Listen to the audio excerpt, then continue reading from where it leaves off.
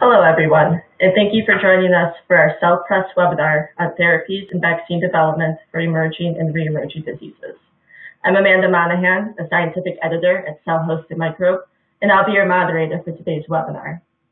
The emergence of the SARS-CoV-2 COVID-19 pandemic has exposed our continued susceptibility to microbial pathogens and gaps in our therapeutic arsenal. During recent regional outbreaks and the global pandemic, scientists have demonstrated how rapidly we can now adapt to re-emerging and emerging threats. In this webinar, Nancy Sullivan from the NIAID, Mike Diamond from Washington University in St. Louis, and Bryony Graham from the NIAID will illustrate the concept of bench-to-bedside research by collectively laying out the avenues necessary for vaccines and therapeutics to progress from preclinical work to patients. The talks will take us from the preclinical development through deployment and will exemplify how lessons and knowledge from distinct pathogens and outbreaks can drive progress against emerging threats. Following the talks, there will be a panel session with our speakers to continue the discussion of the vaccine and therapeutic pipelines. The goal is to demonstrate the complexity of vaccine and therapeutic development while celebrating how far we as a scientific community have come. Before we get started with the talks, we have a few practical points. Each of our speakers will talk for approximately 15 minutes. Following the talks, we'll have a Q&A session that covers all three presentations. If you have a question for any of the speakers, just click on the question tab at the top of the display and type it in. You can enter a question at any time. There's no need to wait until the end. We will try our best to pass on as many of your questions to the speakers as we can during the Q&A. We would also like to thank our speakers for making the time to join us today, and also our sponsor, Sino-Biological, for supporting this webinar. And now I will pass the ball to our first speaker, Nancy Sullivan. Nancy, thank you so much for joining us today. Okay, thanks, Amanda. And I really appreciate the invitation to speak at this webinar because with the recent Ebola outbreaks and the current SARS-CoV-2 outbreak, we've obviously been giving a lot of thought for how can we do better at preparing for emerging and re-emerging diseases. And so what I'd like to do today is to try to frame at least how we're thinking about that. And as a start, you know, when we think about different viruses that we need to prepare for, the list is very extensive. And that's just viral diseases, not bacterial. And we have on the viruses known to cause human disease about 23 virus families. And you can see that a little bit more than half of those have licensed vaccines to at least prototype viruses within those families. But if you look at the viruses for which we don't have vaccines and therapeutics, with the exception here of Ebola virus that has a newly licensed VSV vaccine from Merck, the others really we're still working hard to try to prepare for what might come next. And this doesn't even include the viruses that are not known to cause human disease, which can be emerging. And so today we're going to focus on two of those viruses that are known to cause human disease to look at lessons learned for how we can accelerate our preparedness. And when we think about that at the VRC at least, you know, we're trying to leverage prior research and combine this with preparedness to accelerate our ability to have vaccines and therapies against emerging pathogens. And we start thinking about surveillance and discovery as being a critical part of this that I think more recently the broad research community has also begun to appreciate how important that component is, even though many of us will focus on the next bullet point, which is the biology, pathogenesis and immunity. And then, of course, product development and manufacturing are also key downstream events that we need to think about as we're going through this exercise and preparing, along with clinical evaluation and intervention deployment. And the VRC was conceived to help cover some of these areas. And so we've been thinking about it in this way for a long time, where we begin a lot of the initial basic research right here on the NIH Bethesda campus and bring this into process development, GMP manufacture, clinical trials, and immune assays, and all of that feeds back into the basic research in trying to understand the basic biology, structure, replication strategy of viruses to identify vulnerabilities for vaccines and therapeutics. And one of our first examples of trying to harness this structure to be more prepared is Ebola virus. And I'm sure this audience is familiar with the 2014-16 outbreak that led to almost 30,000 cases and, of course, many, many deaths. But before that, there was a number of outbreaks, beginning in 1976, the Yambuku outbreak, which, made the news at the time, but probably didn't spur a lot of research. It was looked at as a one-off and probably not going to happen again. And in fact, it wasn't until 1995 that there was another big outbreak in Kikwit. And that was the point at which, shortly after that, we realized that this could be a reemerging pathogen. And that has borne out when you look at the 2000s, where these outbreaks are every year or two. So it's very predictable that this is going to be a reemerging pathogen. And so how do we deal with this in terms of both vaccines and therapeutics? And the talk today is going to focus on a therapeutic MAB114 that we developed. And it's important to, I think, throughout these presentations, recognize that the prior research is so important to informing what we do. And we may not have an appreciation for the need to do that research until it becomes a crisis, and that's where we need to, I think, focus some of our attention. And so J.J. Mayembe, back in 1995, did something that at the time was unheard of. These outbreaks are very chaotic. And he actually initiated and completed an 8-patient study in infected patients where he showed that he could infuse convalescent plasma from survivors.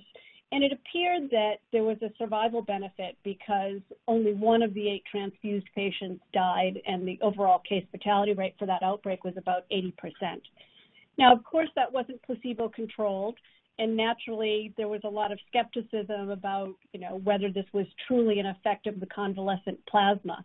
And indeed, in follow-up monkey studies, there was one study performed in the vector labs in Russia that showed a hyperimmune equine serum provided a survival benefit to baboons.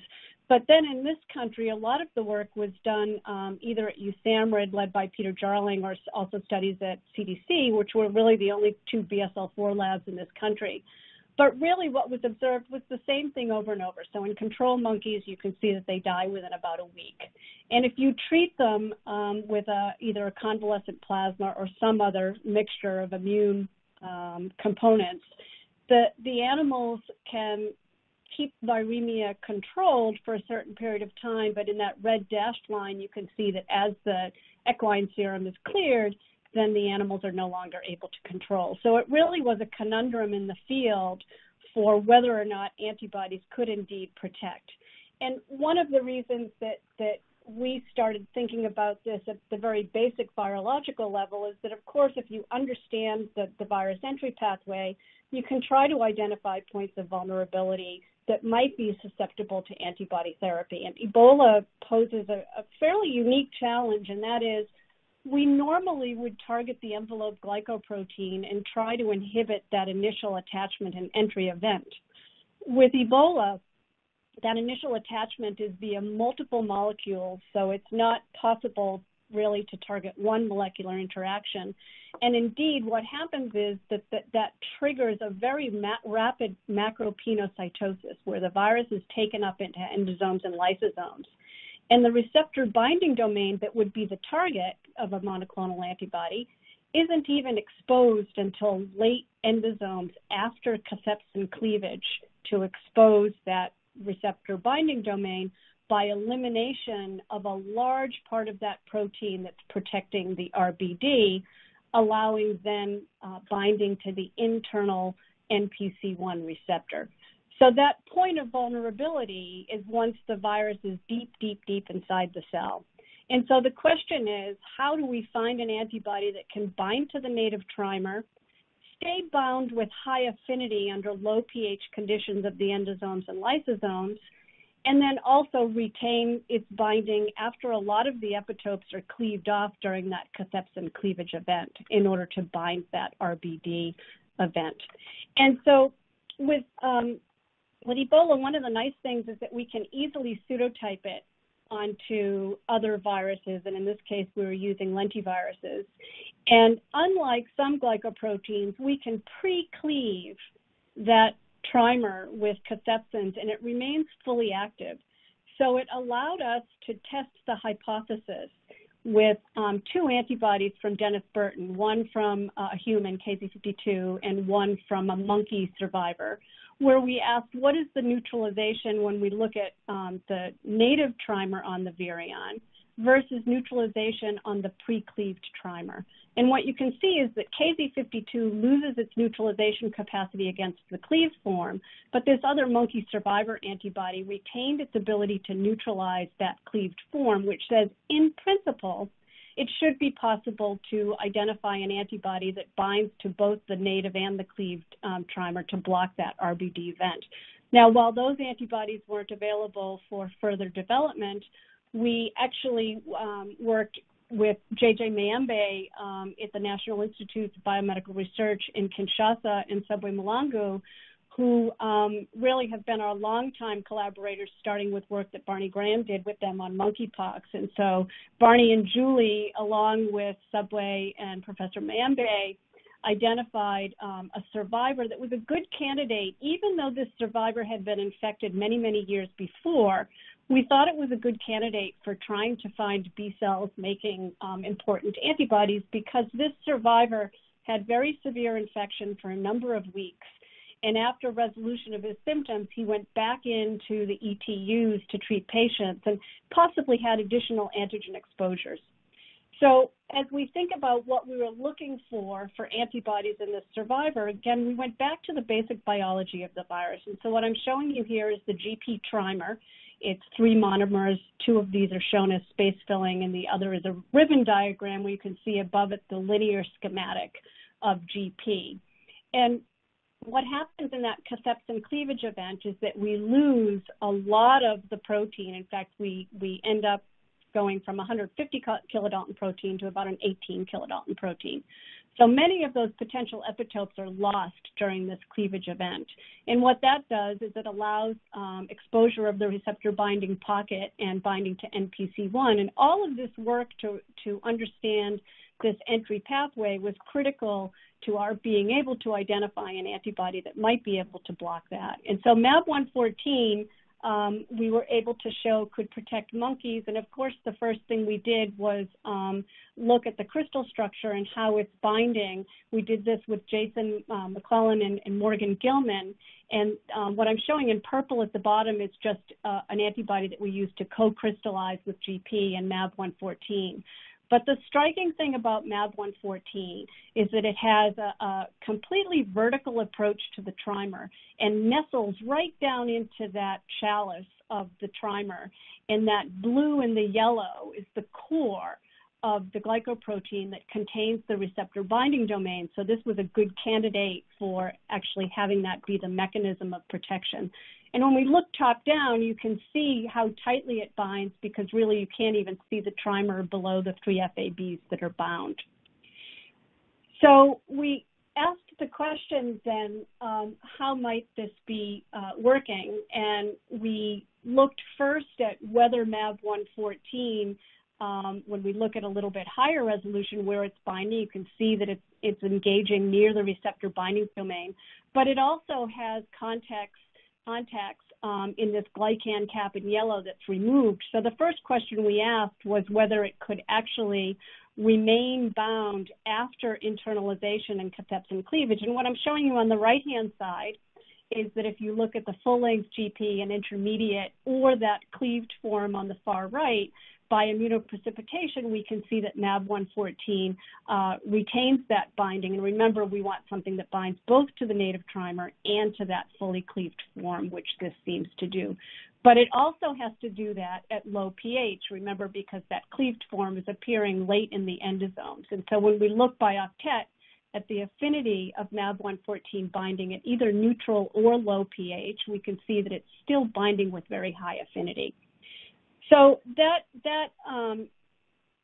convinced us that it could possibly block receptor binding, and so we asked that question directly, again, first in an immunoprecipitation experiment where we had a couple of controls. 13C6 is a component of ZMapp. This is the cocktail that was used in the 2014 Ebola outbreak, that binds in a similar location but at a slightly different angle and could potentially block receptor binding. And the KZ52, which binds to the base, and of course we don't expect that to block receptor binding. And when we look by immunoprecipitation, neither KZ52 nor 13C6 block that interaction in immunoprecipitation of the receptor and GP. But when we add MAV114, we can see now we've disrupted that interaction between GP and its receptor NPC1.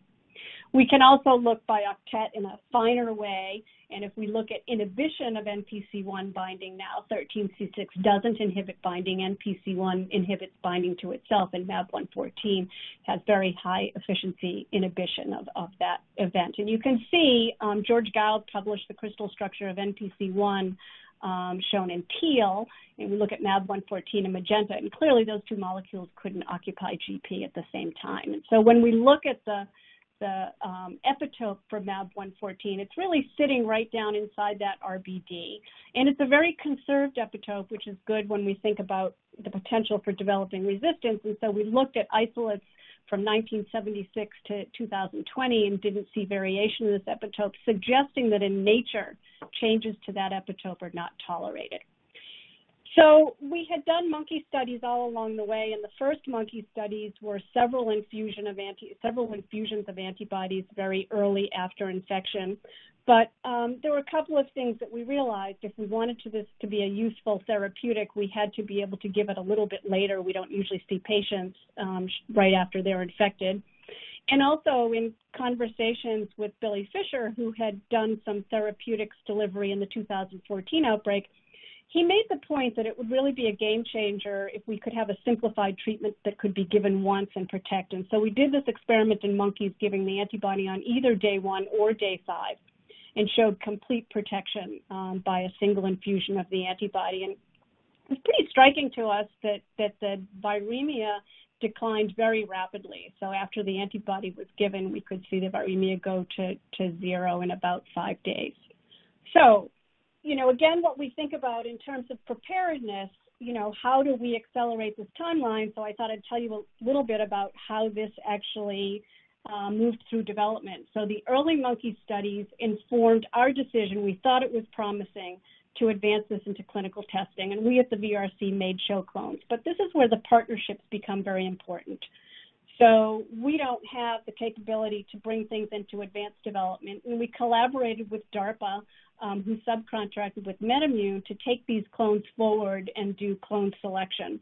Then MedImmune subcontracted further for manufacturing, and it was over a period of about 2 years where that process took place. That's a long time when we're thinking about preparedness. During that time, we were doing the monkey dosing optimization, and once we found out the dosing, Julie Ledgerward and Martin Godinsky here at the VRC very quickly, translated that into a phase 1. And they planned this ahead so that when the vials of MAV114 released, they were ready for recruitment. Now, this is a period, as you can see, of about 3 years. Luckily, that happened because there was an outbreak shortly after Julie finished the recruitment of the phase 1. That outbreak, made us realize that we needed to try to get 114 to Congo. There was a request. We shipped it. We did training. John Masasi and Laura Novick flew to Kinshasa for training. And this demonstrated the principle that from sequence to delivery, if you're prepared, that can go very quickly. And it happened in about a month. So we went from sequence to treatment in a month. But what happened was the outbreak ended, which was good. They used traditional contact tracing and quarantine methods, which we need to think about, obviously, for SARS-CoV-2. Unfortunately, there was a new outbreak about a week later. because we had pre-positioned MAB-114 there, they were able now from sequence to treatment to get that to patients in about 10 days. And that was because Subway and Olivier actually went into these war-torn areas and delivered this antibody to the first dozen patients under compassionate use. So then, of course, Cliff Lane and WHO and INRB worked very hard to get this into a randomized control trial. That took about 3 months because there was lots of discussion about what is the appropriate way to do this. Is it ethical to have a control arm when you're in the middle of the outbreak? And so what they did cleverly was use ZMapp as a control arm. So all patients were treated. They were using 4 drugs 1-to-1-to-1 in the randomization. And 2 of those drugs, MAB-114 and Regeneron, resulted in a significantly greater chance of survival when you compare it to either the control group ZMapp, and remdesivir didn't quite work as well as it seems to be for SARS-CoV-2 against Ebola. And when you looked at early treatment, you could get about a 90% efficacy rate. So now in terms of preparedness, what do we do? So it's not over. I think this really, again, we want to leverage these data to better understand how can we improve these antibodies for Ebola Zaire, and in fact, can we have lessons learned to help us prepare for Sudan virus or Marburg virus. And when we look at some of the differences, for example, between Regeneron, which is three antibodies, and ZMapp, which didn't work as well, which is 3 antibodies, you can look at the source, which is obviously different. It's humanized versus BALB/C mice. The antigen is different in each case, but that shouldn't matter because the conservation is very high across Ebola, GP, and different outbreaks. How the antibodies are induced, how they're produced. It could be that production in tobacco plants has been a problem, certainly for manufacturing of ZMapp, but we don't know. In efficacy in humans, that might matter for post-translational modifications. The administration was different. A single infusion versus 3 infusions in a very sick patient could be less well tolerated. And then, of course, it's very important for us to work out the mechanism of how these are working. So when we think about, again, how do we apply these lessons to preparedness? Well, when there's a new outbreak, of course, we've got many more technologies now that help us identify virus sequences quickly. Can we use genome organization and have a prototype in the virus family to really anticipate what might be a good antiviral, what might be a good monoclonal antibody based on these properties and prototype viruses? And then, of course, looking at pathogenesis and immune clearance mechanisms to help inform how we approach vaccines. So maybe gene-based vaccines, which are self-adjuvanting, are good in some cases. Maybe we need protein VLP or nanoparticles where we can tune the response with the adjuvant we use. The main point being all of this research is going to help us to categorize viruses into categories that might let us respond more rapidly. And when we think about the response and how to do that more rapidly, I think Ebola, again, is a good example of where we need to accelerate that. So if we look at publications after the first outbreak, it's pretty sparse. There was obviously some work going on. That ratcheted up again in 1995 with the next outbreak, and this is where we started our work. But it wasn't until 2014 where this really increased a lot. And what we want to do is shift that curve left so that our preparation really has a lot of this research and we're ready to respond very quickly. And there's a nice review published by Barney, John, and Tony showing how we've really improved our ability to respond quickly. So if you look at the first SARS outbreak when it took 20 months from sequence to phase 1, now with Zika, three and a quarter months to get to the phase 1, and now with SARS-CoV-2, it's 2 months. So we're really making progress, and I think the next 2 talks are going to show you how that's being done. So I'm going to end there and acknowledge for the MAB-114 work, this isn't even all of the people, but of course our partners in DOD, in Kinshasa, both the Congolese and the CDC who have a great presence there, and of course everyone at the VRC. It really is a big team effort to move any of these things through development. So I will stop there and advance these to the next speaker. Great. Thank you so much, Nancy. That was a great and really informative talk. So now we're just move right forward along to Mike Diamond. Mike, thanks so much for taking time to speak with us today. Great. I'm going to talk today about development of vaccines and using preclinical models and sort of highlight some of the issues that we have in trying to understand SARS-CoV-2. And I think this might set up some topics that Barney probably will cover in the last talk. I have some disclosures in terms of how my lab is funded and also my own independent funding. And I'm going to remind you, I'm not going to go into great detail about SARS-CoV-2. I think most of us who are probably following this lecture are aware that it is a virus that is certainly a respiratory virus, but not only a respiratory virus. And in humans, we see not only do we see severe pneumonia, but we also see cardiac disease. We see evidence of metabolic disease, hypercoagulability, hyperinflammatory status. And so this is actually a multi-system disease, which is actually very difficult to sort of understand at the pathogenesis in all aspects of it just by studying humans. And so one of the goals is to really identify animal models that can be used to break down some of the particular parts of tropism, inflammation, and disease pathogenesis, and then to be able to use that to help to develop countermeasures and then to evaluate them. And that said, we also need to study human patients because some of the features that we see in animal models may not always predict exactly what's going to happen in the human condition, where you have outbred situations, different genetic backgrounds, as well as comorbidities.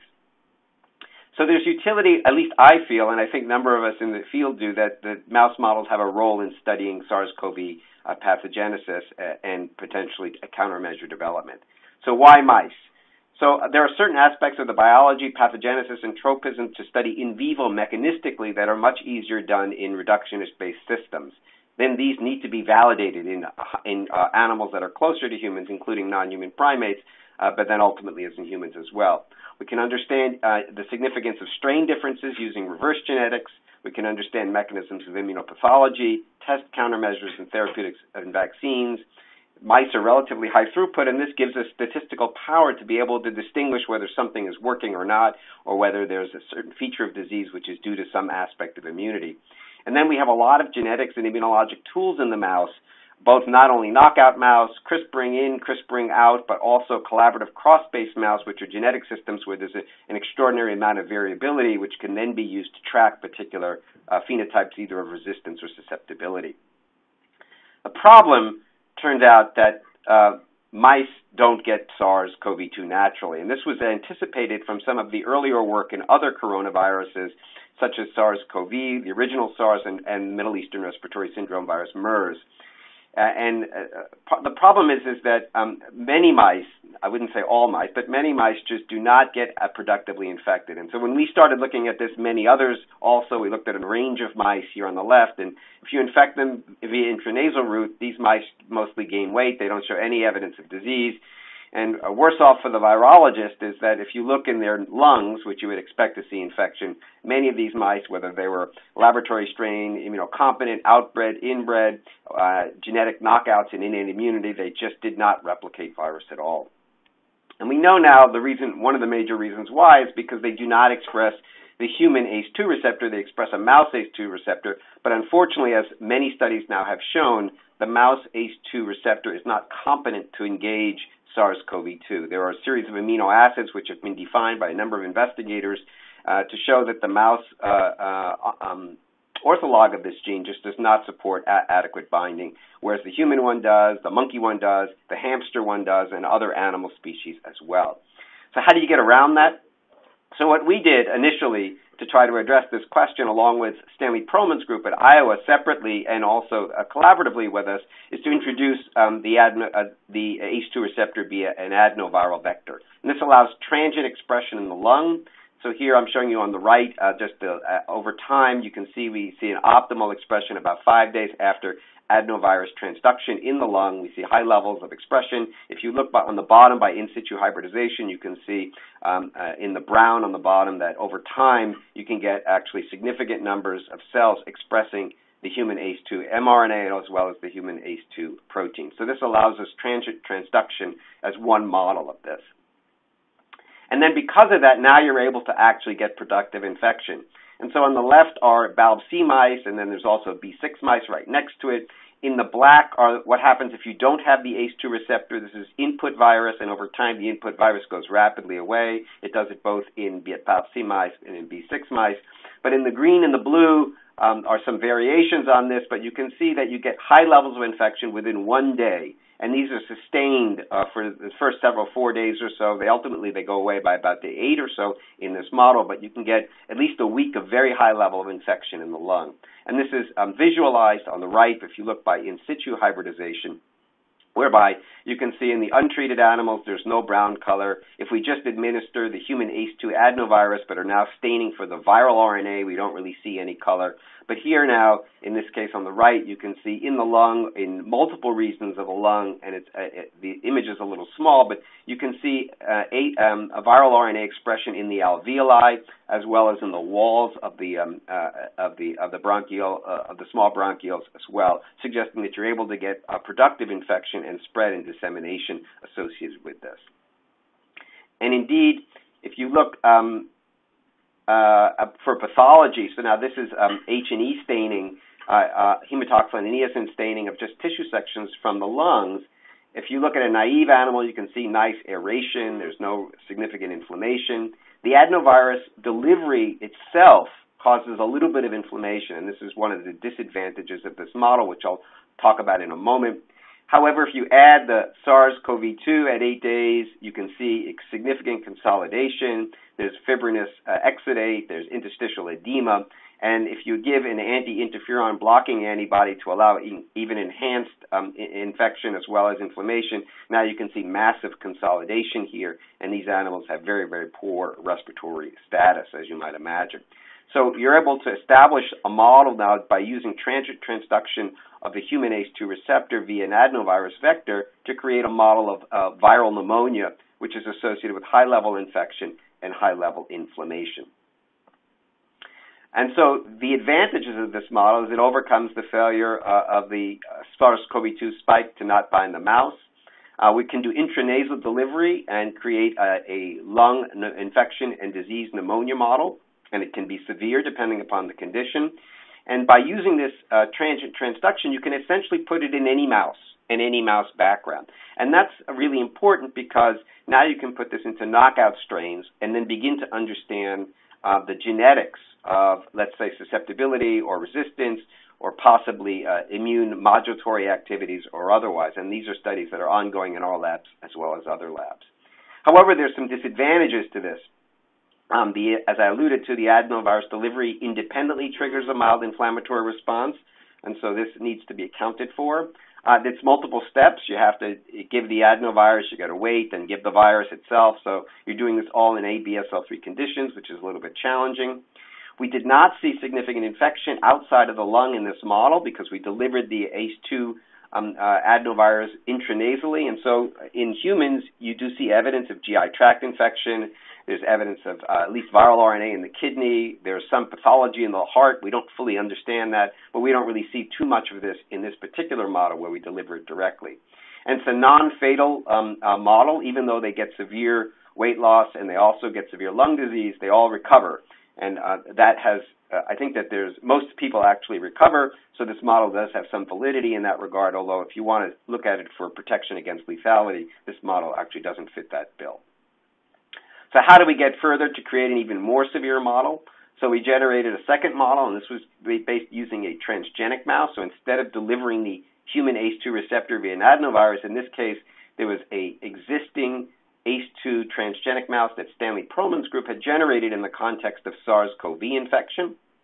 And so what he did at the time, this is now almost 15 years ago, is he put the human ACE2 transgene behind the K18 cytokeratin promoter in hopes of generating an essentially epithelial cell-specific expression of human ACE2, which would then facilitate SARS-CoV. I forgot to mention that one of the reasons why SARS-CoV also didn't replicate particularly well in the mouse is because the mouse, again, mouse ACE2 didn't really bind as well as the human ACE2 does for the original SARS, as well as certainly for SARS-CoV-2. So in this model now, where we have a transgenic model, so it's just very simple, you just intranasally inoculate those mice. You can see here we get very severe weight change, and in fact, this is a lethality model. By day 8, all of the mice actually succumb to infection.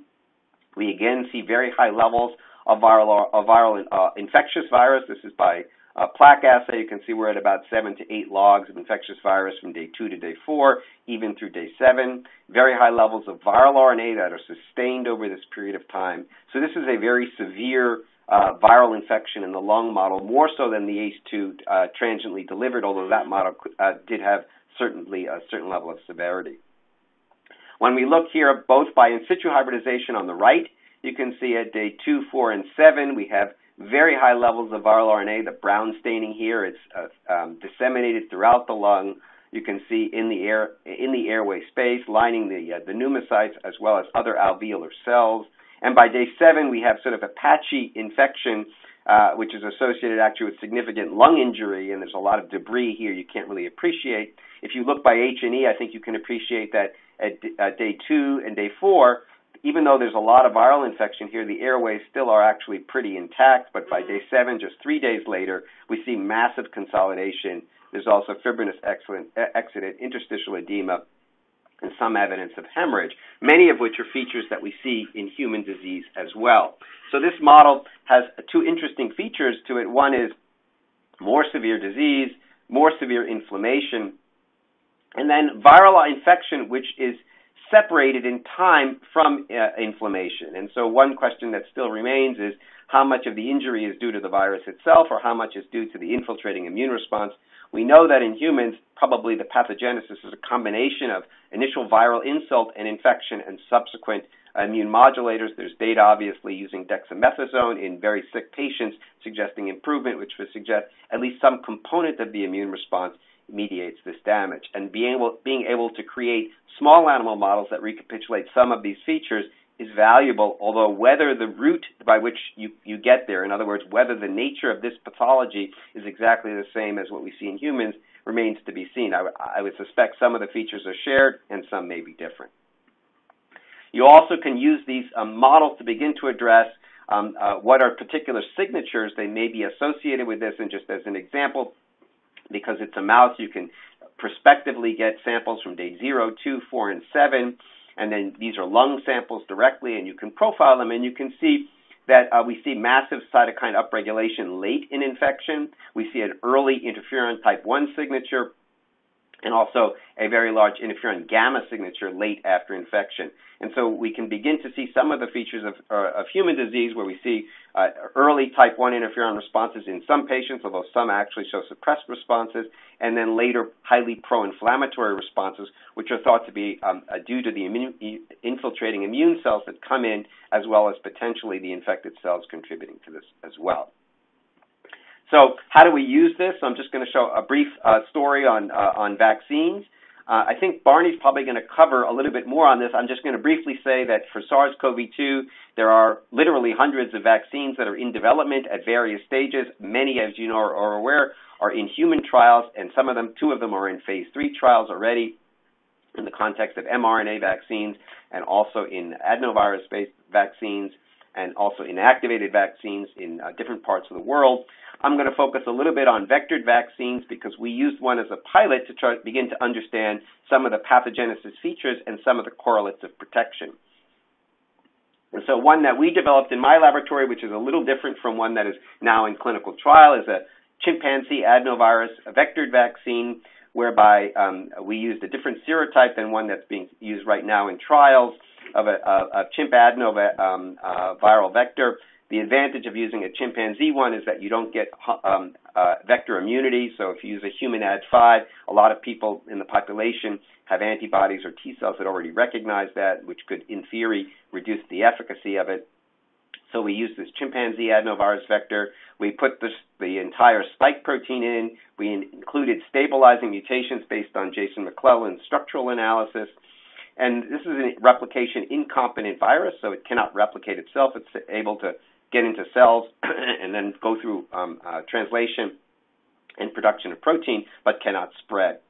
And then in contrast to what all of the clinical trials that are ongoing now, we use intranasal dosing. In fact, we actually compared this to intramuscular dosing of this as a single dose, 10 to the 10th particles.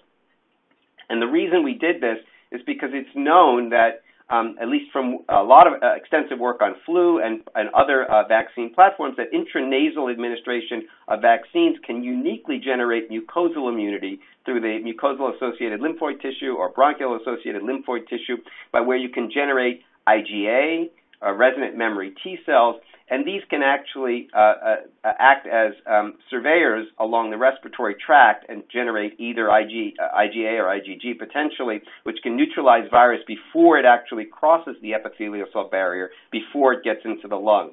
And this has two potential advantages. One of them is you can prevent pneumonia, which you probably can prevent with systemic immunity. The other is you may be able to reduce transmission by not getting these epithelial cells infected in the first place. And so when we did this, I'm just showing you the data for the intranasal route of administration. I will mention the intramuscular route, but for the sake of time, I can't go through all the data. We gave a single dose, and we waited a month, and then evaluated the immunogenicity. And here you can see we generate in blue very high levels of anti-spike protein antibodies, IgG in the serum, anti-RBD, the receptor binding domain. But we also generated very high levels of IgA against the S protein and RBD. When we administered the same vaccine via an intramuscular route, we got no IgA appreciably at all. We got good IgG responses. In both cases, we got pretty reasonable neutralizing titers of greater than 1 to 1,000 serum dilution. When we looked in the bronchoalveolar lavage fluid, we saw that the intranasal vaccine gave us IgG and IgA against the S and the RBD, but the intramuscular vaccine did not. And so we have two vaccines now given identical doses through different routes, both of them giving good systemic immunity, however, one of them giving superior IgA and mucosal immunity, at least based on immunogenicity. We also looked at T-cell responses, and both of them gave good systemic T-cell responses. I'm not going to go into all of the details here, but only one of them gave what we call likely to be resident memory T cells, or CD103 positive, CD69 positive antigen-specific CD8 T cells in the lung, and that was the one that we administered via the intranasal route. Also, we saw antigen-secreting B cells in the local lymphoid tissues, both IgG and IgA, and those were only seen in the animals that got vaccinated via the intranasal route. When we looked at protection, both vaccines, the intramuscular and the intranasal, were able to protect against lung infection. I'm not showing you all the data here. This is placable virus. This is viral RNA. But what was interesting was that this vaccine did better at protecting against viral RNA levels in the lung, in the spleen, in the heart, and in the nasal turbinates as well. We had barely any virus in the nasal turbinates and none in the nasal washes at all 4 days after infection. Whereas in the vaccine that we administered via an intramuscular route, these were positive, almost similar to the levels that we saw in the control. So this vaccine was able to, via an intranasal route, was able to give superior protection in the upper respiratory as well as the lower respiratory tract.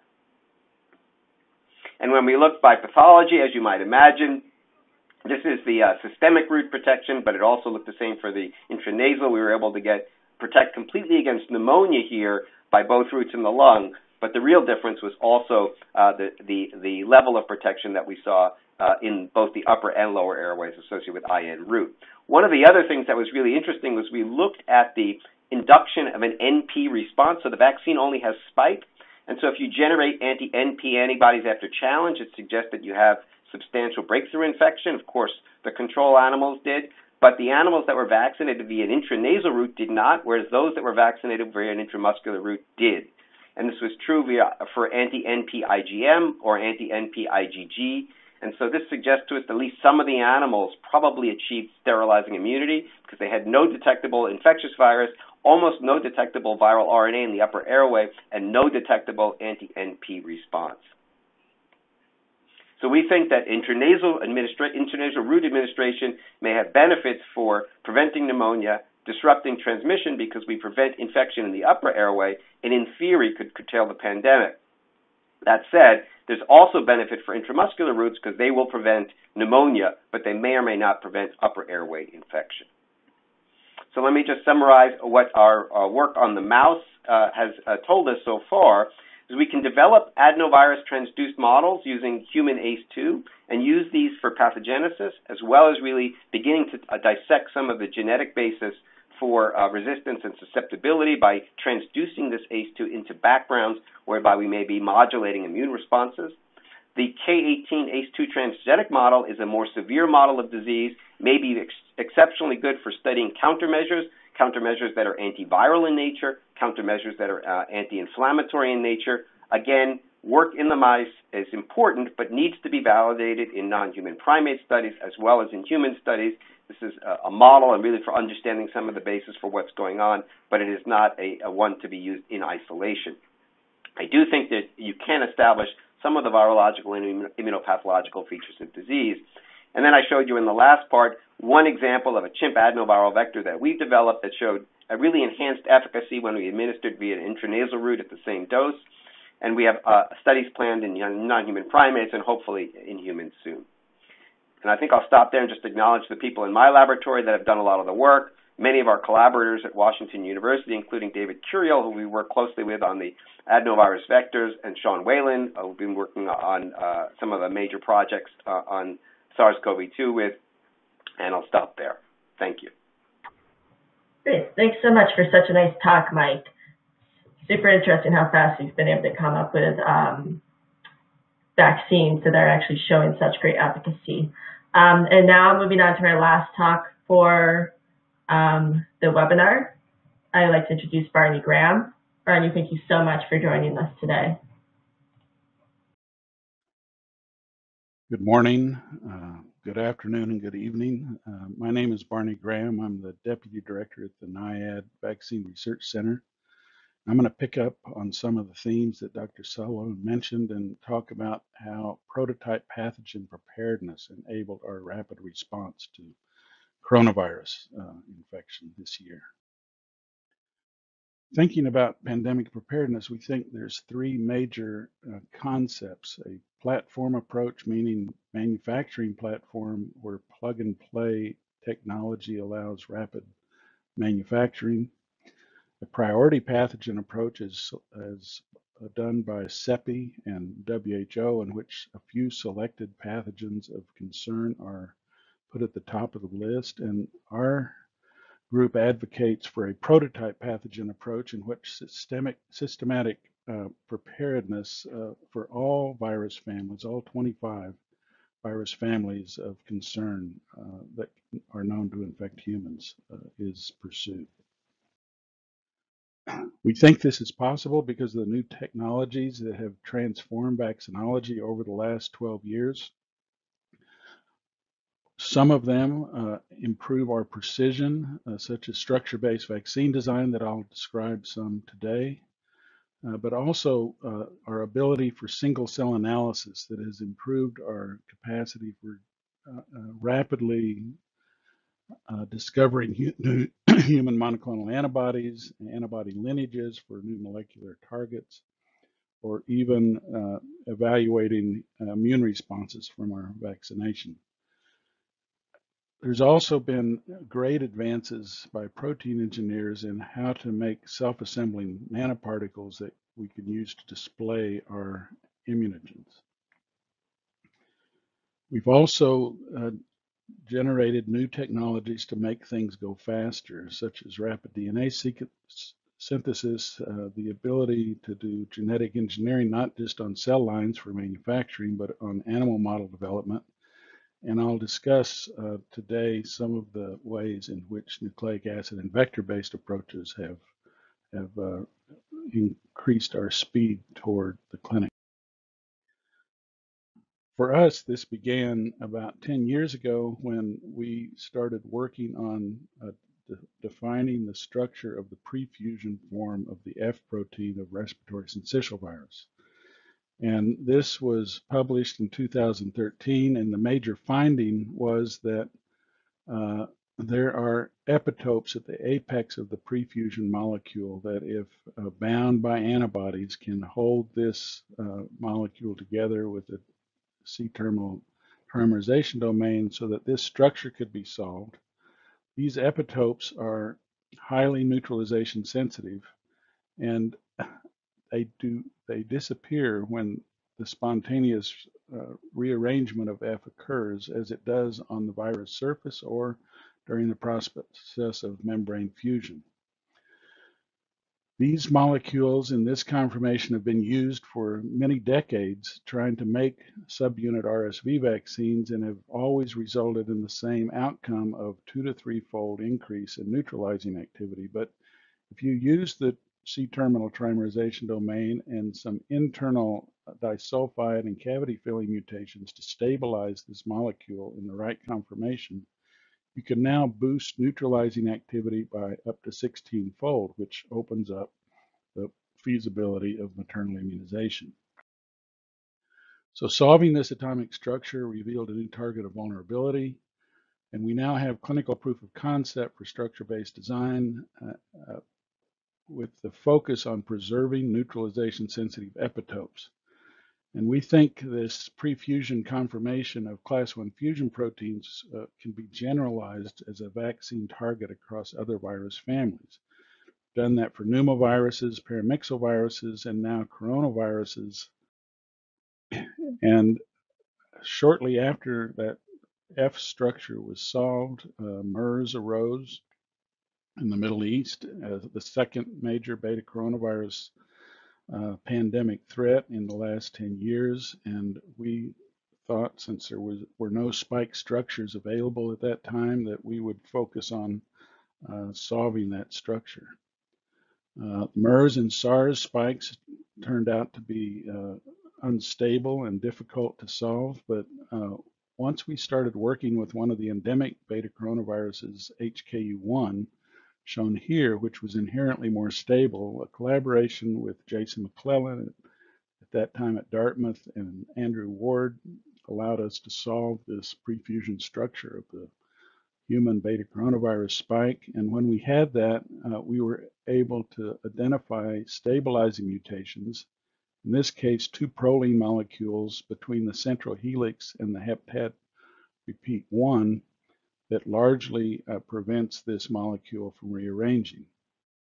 And it turned out that those 2 proline molecules not only stabilized HKU1, but they could be directly transferred into the analogous positions in MERS and SARS spikes and increased stability so that the pre-fusion form of spike could be maintained, thereby preserving these neutralization sensitive epitopes, and importantly, especially for gene-based vectors, stabilization improved expression of transduced cells by up to 50-fold for the MERS.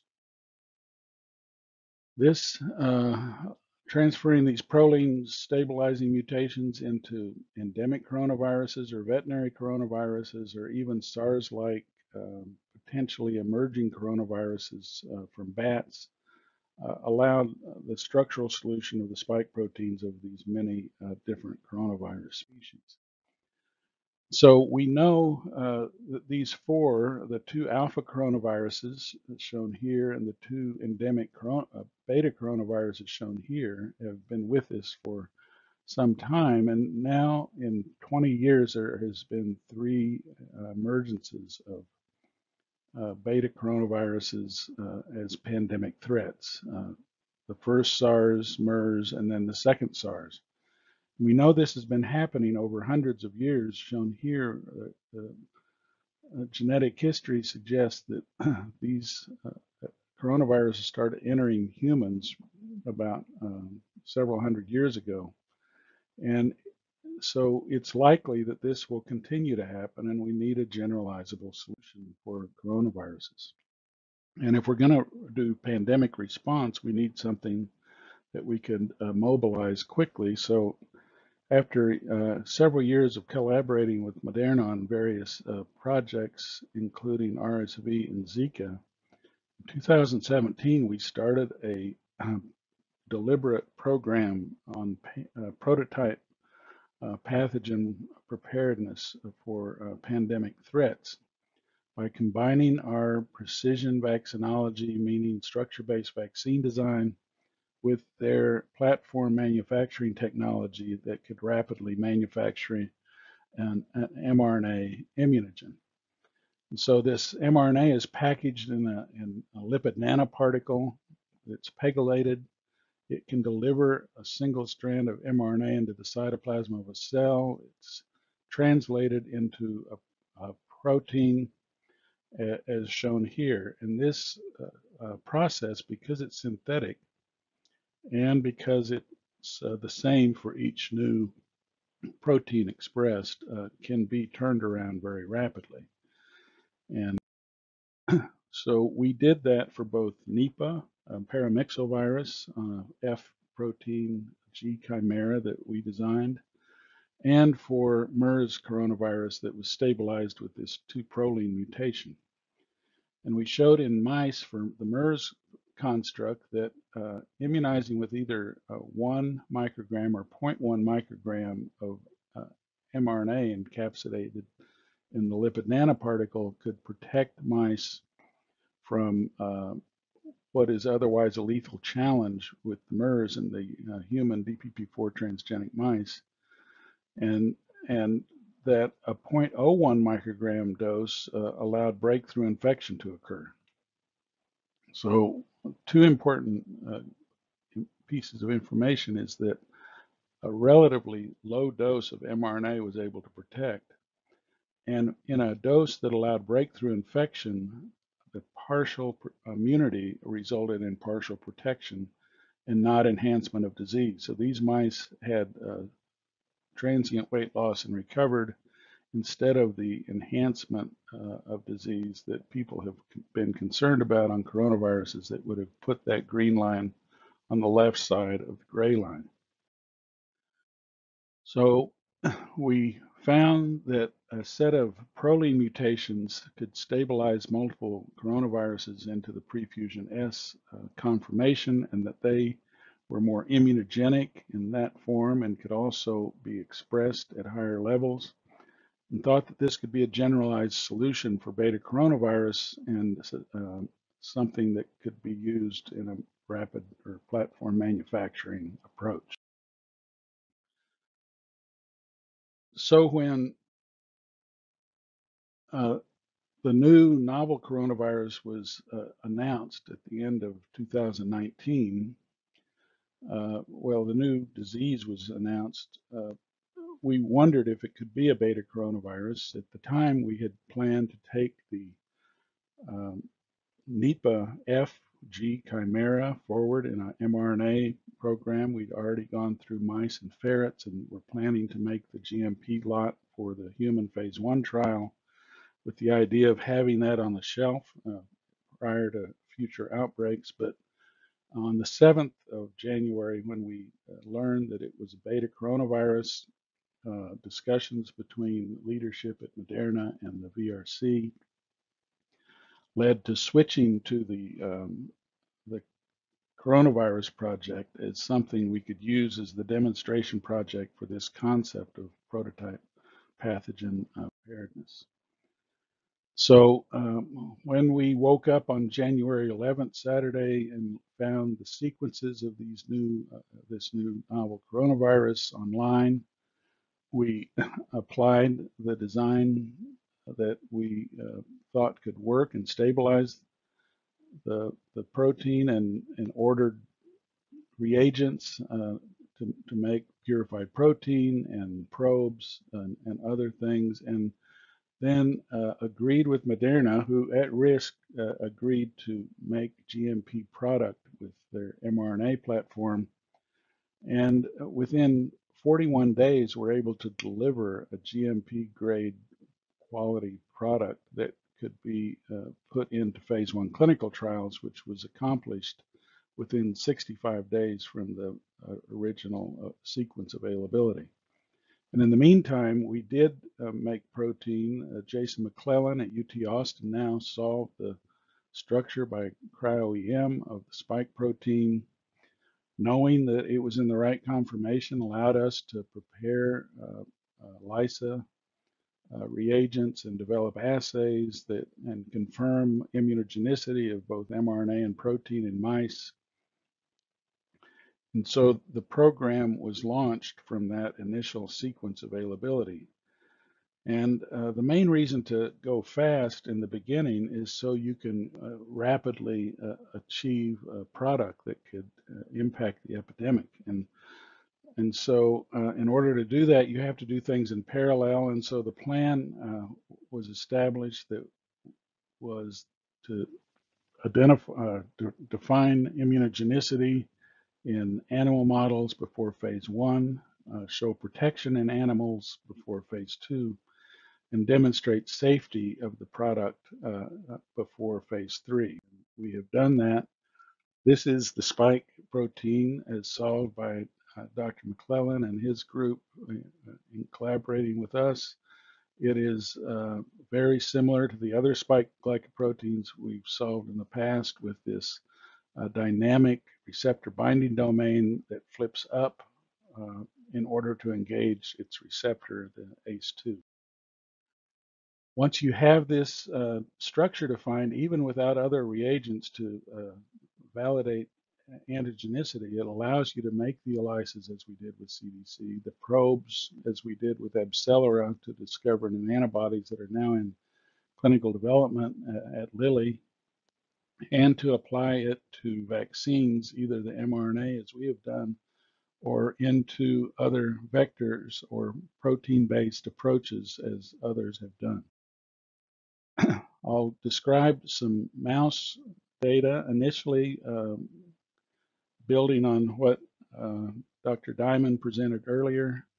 We immunized 3 different strains of mice initially to demonstrate immunogenicity, but I'll just show you data from BALB-C in which either 2 doses with a 4-week challenge or a 13-week challenge, or a single dose with a 7 challenge were shown to protect mice.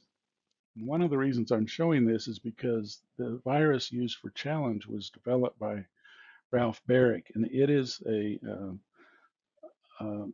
SARS-CoV-2 virus that has 2 amino acid modifications in the receptor binding domain that allow it to infect wild-type mice and use the murine ACE2 receptor for entry.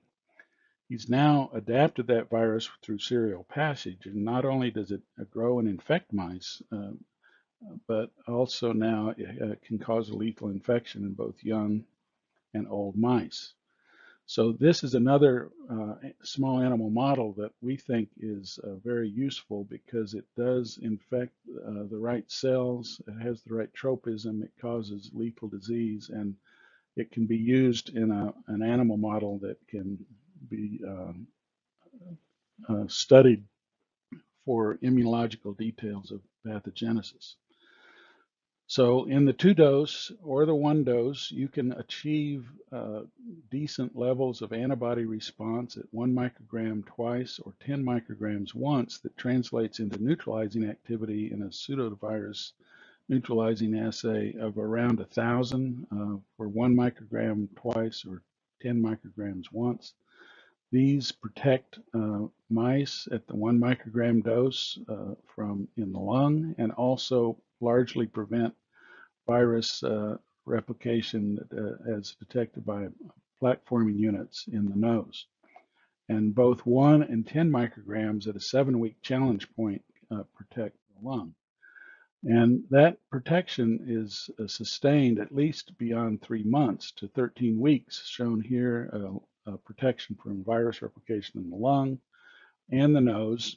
And importantly, as we mentioned about the concern for enhanced disease, showing here the PBS controls with an acute inflammatory reaction, nodular neutrophilic nodules, and then on in the PBS control group, and then by day 4 with some alveolar thickening and infiltrates largely of either lymphocytes or neutrophils.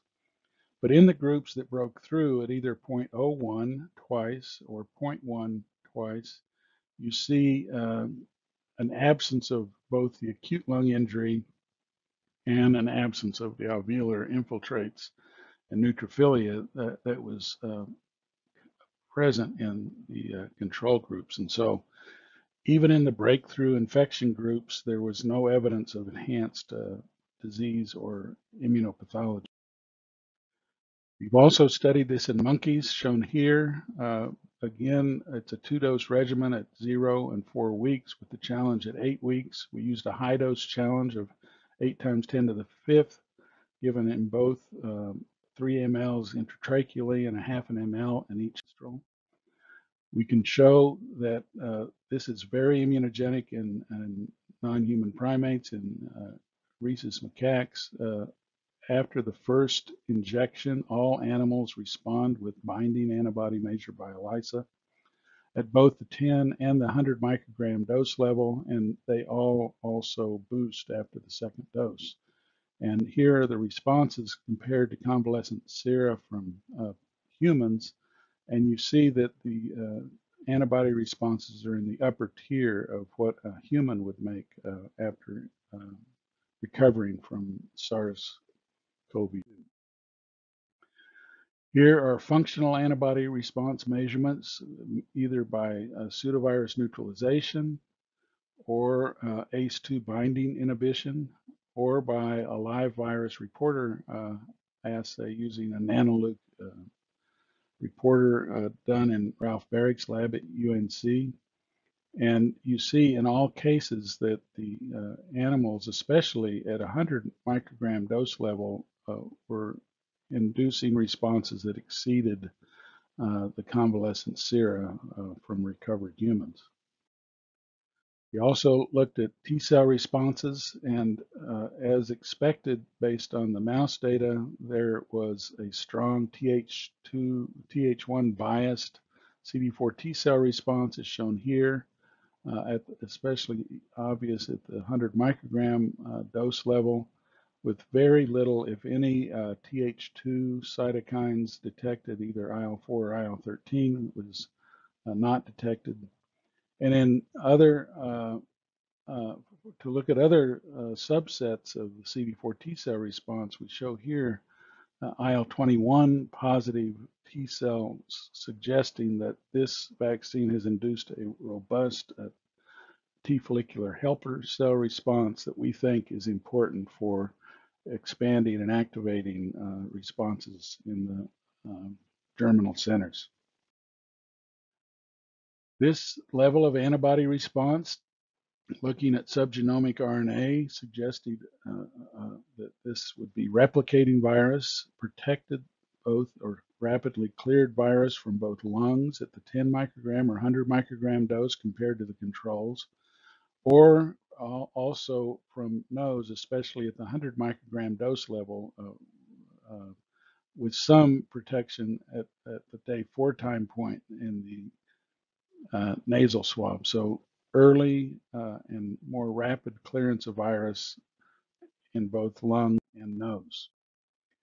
We've now reported the early results from our phase 1 clinical trial, the interim data from the 25, 100, and 250 microgram dose level, again given at 0 and 4 weeks. And again, looking now just at the neutralizing activity by pseudovirus or plaque reduction neutralization assay done in the laboratory of Dr. Mark Dennison at Vanderbilt University, you can show that in people at 250 or even 100 micrograms that the neutralizing activity induced after 2 doses of this mRNA 1273 is in the upper tier of convalescent human responses. T cell responses in the human subjects also suggested a very Th1 biased response and very little, if any, Th2 response detected using overlapping peptide pools from the spike protein, and some CD8 T cells were also induced at a very low level. I've shown you data from mice, monkeys, and humans demonstrating immunogenicity of the mRNA 1273 product. Also protection of both lung and nose in the mice and the monkeys, and safety data suggesting a Th1 biased response, absence of Th2 responses. And all of these data have now been published as shown below. In summary, product development and clinical evaluation started in record time because of prior fundamental, basic, and translational research that had gone on for many years. Improvements in precision vaccinology because of new technologies, largely structure-based vaccine design. Concepts of prototype pathogen preparedness, which had focused on a single beta coronavirus intensively to develop concepts that could be generalizable to other beta coronaviruses, and a pre-established public-private partnership in which that allowed rapid manufacturing decisions to be made because of trust and prior data. mRNA-1273 is immunogenic and well tolerated in mice, non-human primates, and humans.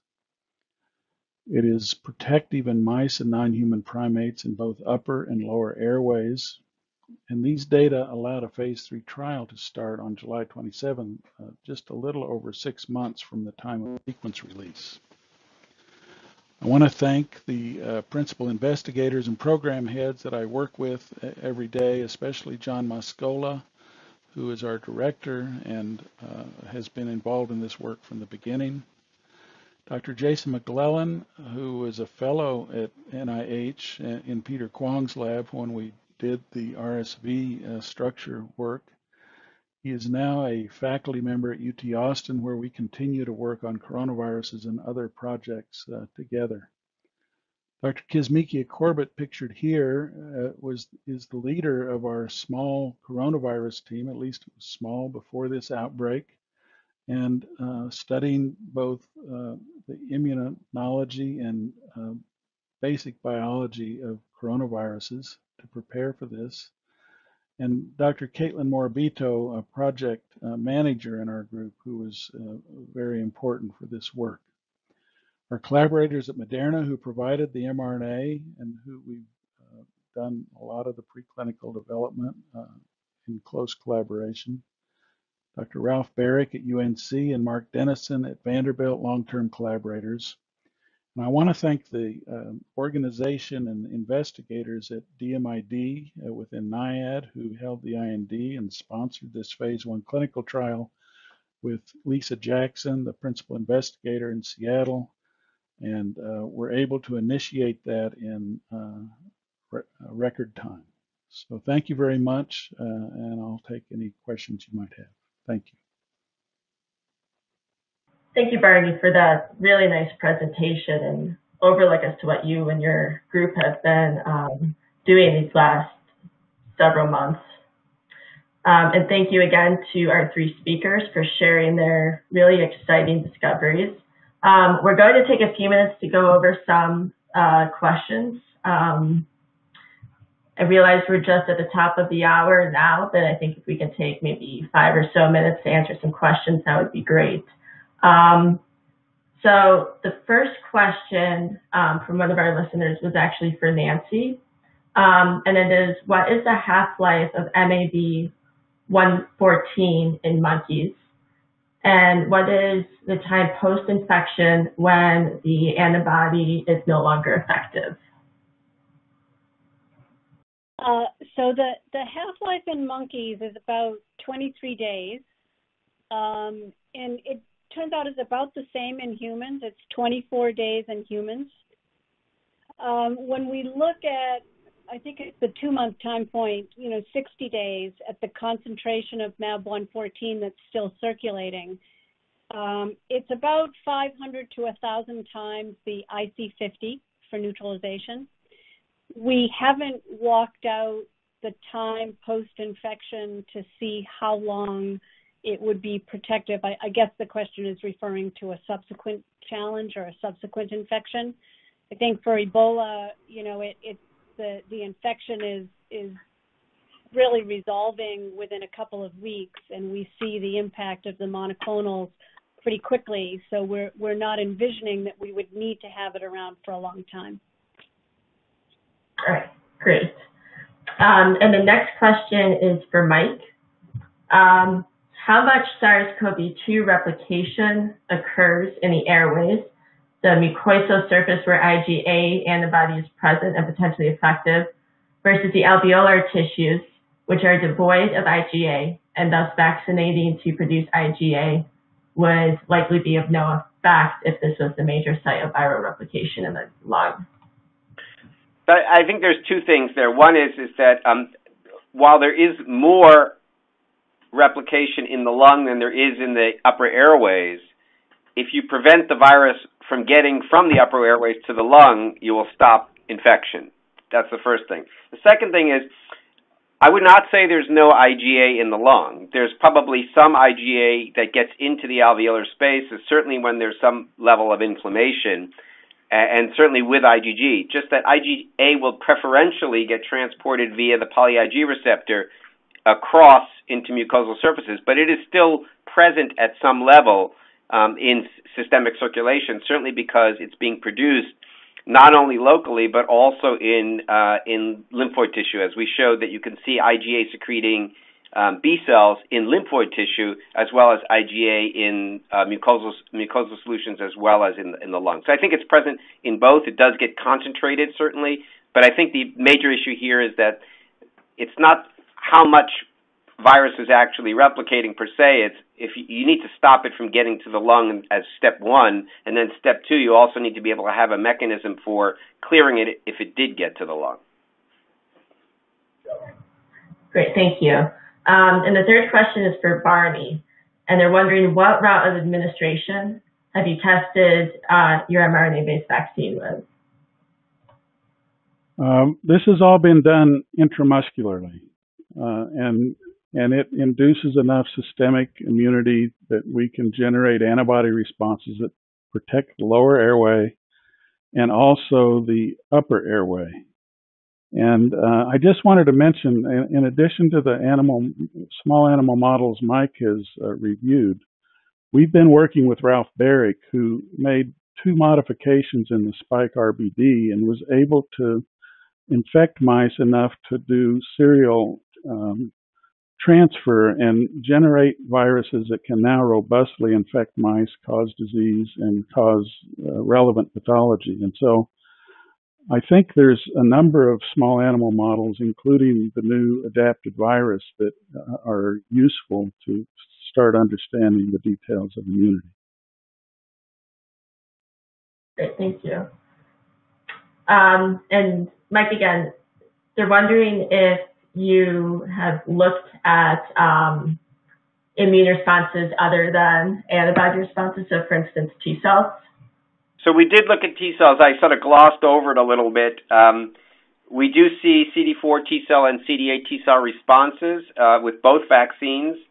The CD8 T cell responses actually are a little bit better than the CD4s in our hands with this particular vaccine in the mouse.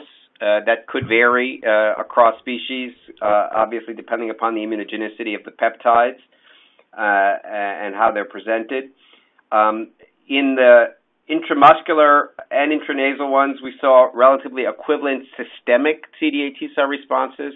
But again, when we looked for local T cell responses and what might be resident memory T cell responses, I don't think we've proven that they are resident memory because there's a lot higher bar for that. But based on phenotypic markers, they're consistent with being resident memory T cells in the lung, and those are induced via intranasal inoculation, not via intramuscular. I think I want to just qualify one thing, is to say that certainly there are vaccines that are induced by intramuscular route that provide stellar protection in preclinical models, and also we've seen data in humans, and I think Barney has alluded to that.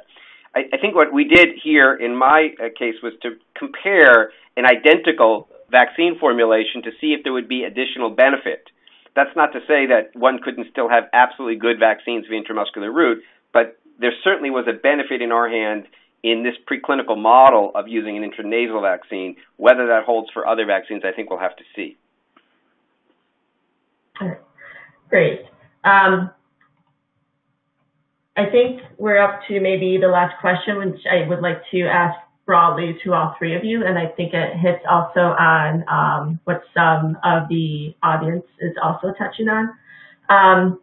So one of the big differences seems when you're working in outbreaks and pandemics is there's a massive ethical conundrum because you have patients that are really severely sick, yet maybe no approved therapeutics to administer to them. And likewise, as we're seeing with the case of SARS-CoV-2, there's just this massive ongoing spread. So I want to see basically what your take is, if you can comment on maybe differences from working normal non-outbreak versus what you're having to deal with now ethically. Nancy, you touched on this a little bit when you were starting to administer your therapeutic antibody to patients. So I was wondering if you could comment maybe a little further on this. I just want to make sure I understand your question, Amanda. It sounds like you're asking what is the ethical conundrum when you have to decide who gets treated? Is that your question? Yes, who gets treated, maybe how people get treated. You have a potential therapeutic. You normally in science, you want to do a placebo control, but that might not always be possible. Yeah. So initially, this was administered under emergency use authorization and under what WHO calls MURI, which is really it's compassionate use. And it really relied again on NGO partners in Congo. It's very difficult to administer any medication there. And so it was MSF and Alima and others who had set up Ebola treatment units and really were keen to deliver these different experimental medicines. And you're right, that was a conundrum for who gets what. And under those conditions, it's usually the physician who's treating who makes the call based on the patient's conditions what they should get.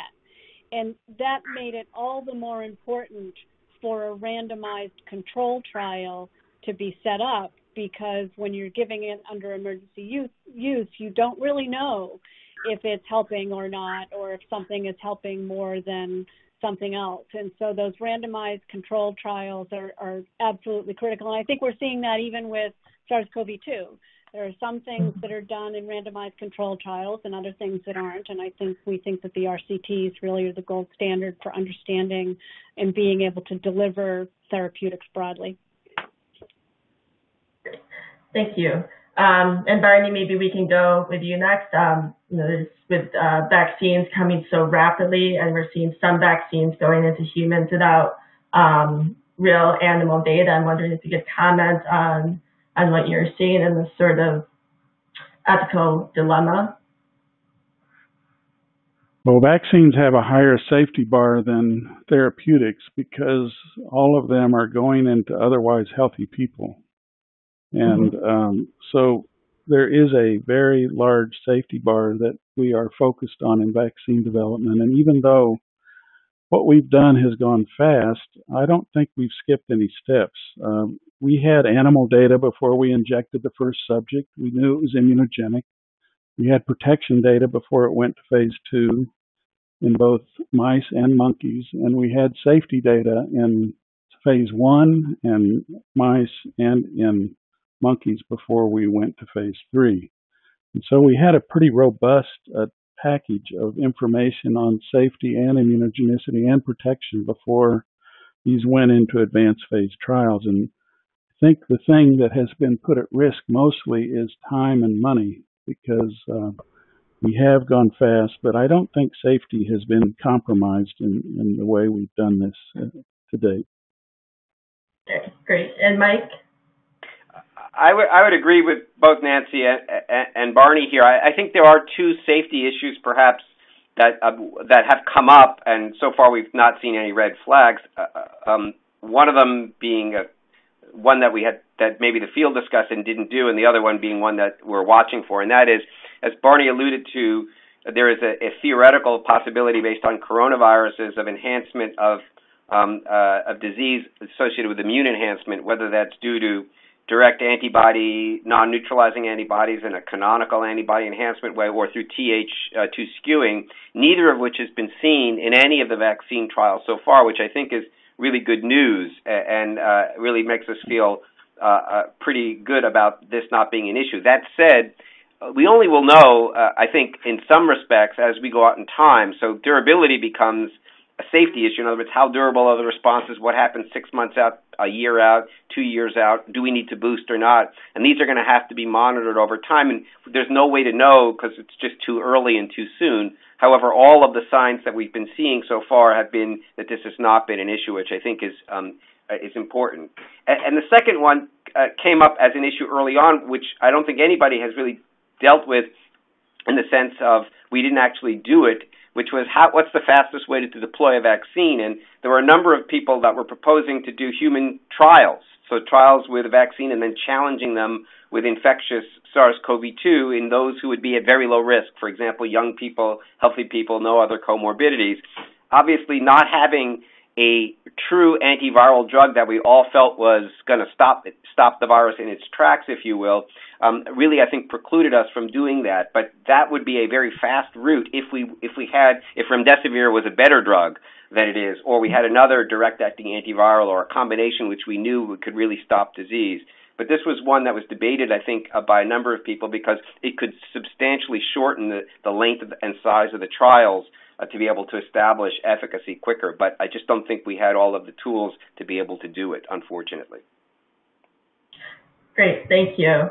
And with that, I think we've come to the end of our session. We'd again like to thank all of our speakers, Nancy Sullivan, Mike Diamond, and Barney Graham, for their engaging presentations. We are also very grateful to our sponsor, Sinobiological, for the contributions that made this webinar possible. We'd also like to thank you, the audience, for tuning in today to learn more about therapies and vaccine development in emerging and re-emerging diseases. If you would like to listen to this webinar again, it will be on demand shortly.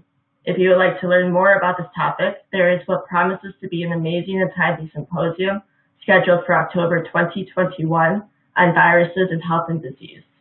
Please check out cell.com for our on-demand viewing and more information on the symposium. If you have any comments about this webinar or suggestions for future topics, we'd love to hear from you by email at cpwebinars@cell.com. Thank you.